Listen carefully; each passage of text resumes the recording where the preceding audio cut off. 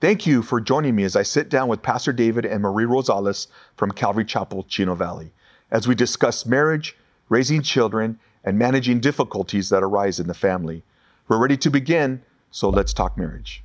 How are kids impacted when a grandparent, a babysitter, or a government agency are tasked with raising them? Everybody would agree when I say no. The best one to care for the children would have to be the mom. It'd have to be the dad, and that's God's design. He designed a husband and a wife to bear children, and the father to hold a certain authoritative position, and the wife to be a support and to have authority also in the home, and the two working together were intended to raise the children, the father being expected to act almost like the priest of the home. And you see that in Proverbs, in chapter 2, chapter 1, various chapters where it speaks to the son and says, listen to the wisdom of your father, the commands of your mother.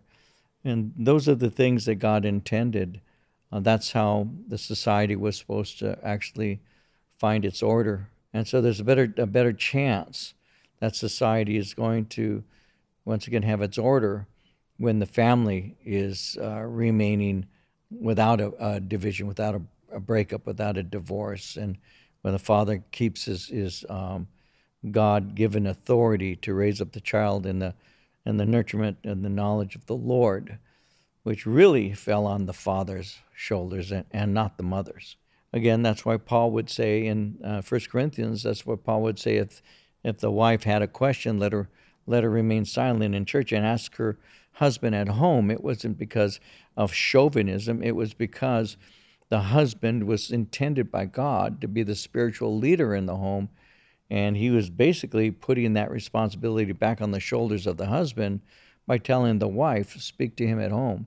That way, that husband will fulfill his duties, and if he doesn't have the answer, then he can learn the answer so he can be a better priest. And so many things are looked at as negatives when in fact they're actually exhortations for men to take their proper place and all of that. So getting back to the question, nannies and grandparents and other caretakers and all, thank God for those who can have good influence in the lives of our children. Thank God for the good influences.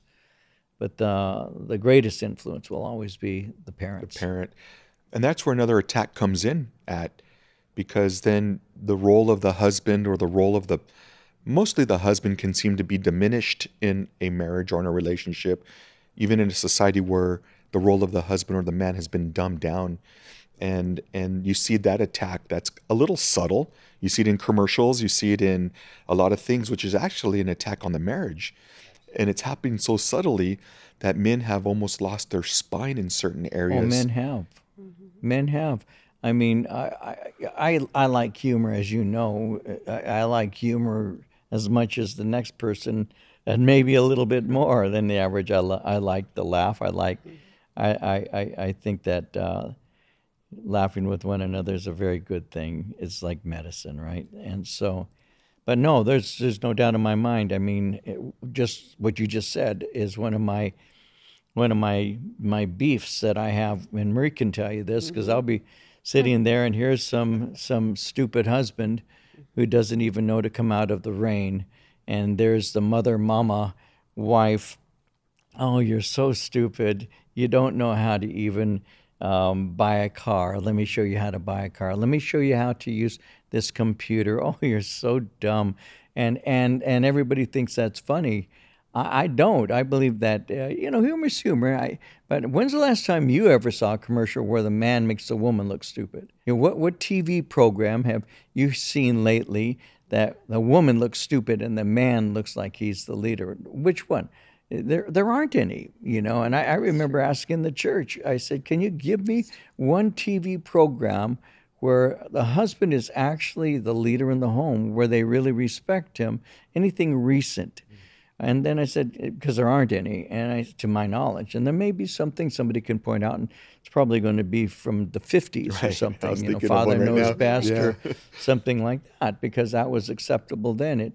It made the husband look like he actually had some wisdom, some authority, some concern. He worked a job. He came home. The wife was a maker of a home. She actually cared for the children.